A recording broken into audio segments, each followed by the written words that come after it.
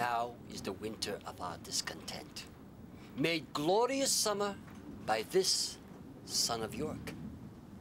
And all the clouds are lowered upon our house, in the deep bosom of the ocean buried. Now are our brows bound with victorious wreaths, our bruised arms hung up for monuments, our stern alarums changed to merry meetings, our dreadful marches to delightful measures. Grim-visaged war hath smoothed his wrinkled front, and now, instead of mounting barbed steeds to fright the souls of fearful adversaries, he capers nimbly in a lady's chamber to the lascivious pleasings of a lute.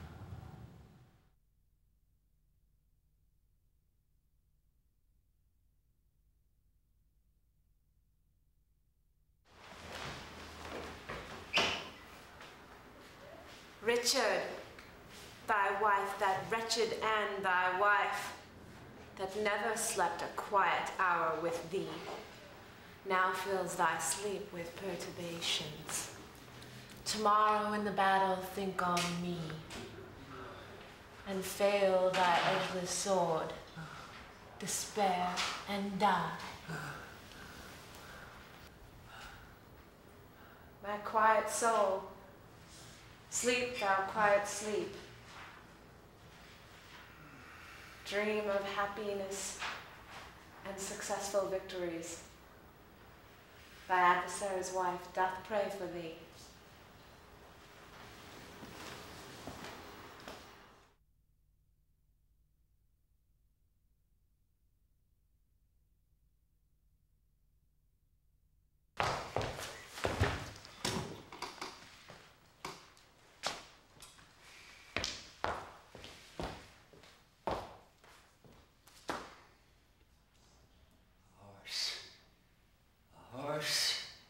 My kingdom for a horse. Withdraw, my lord, and I will give you a horse.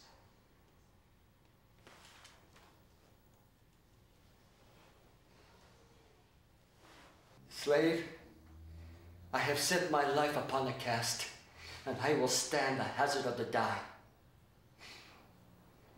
I think there be 6 Richmonds in the field.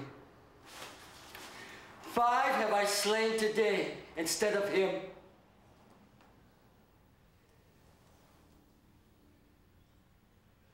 Horse? A horse? My kingdom for a horse?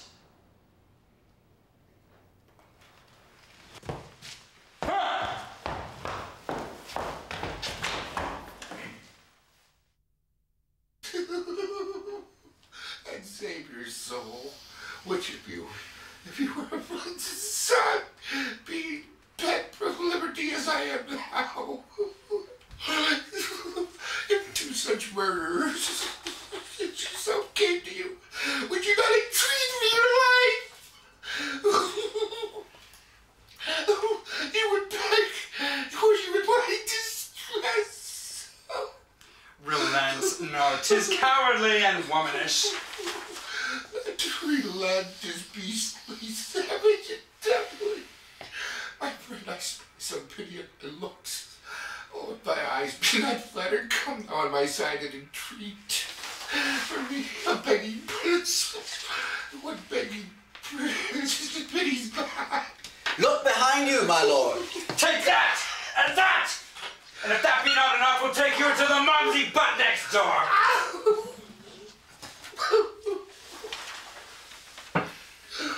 A bloody deed and desperately dispatched. How fain, like Pilate, would I wash my hands of this most grievous murder.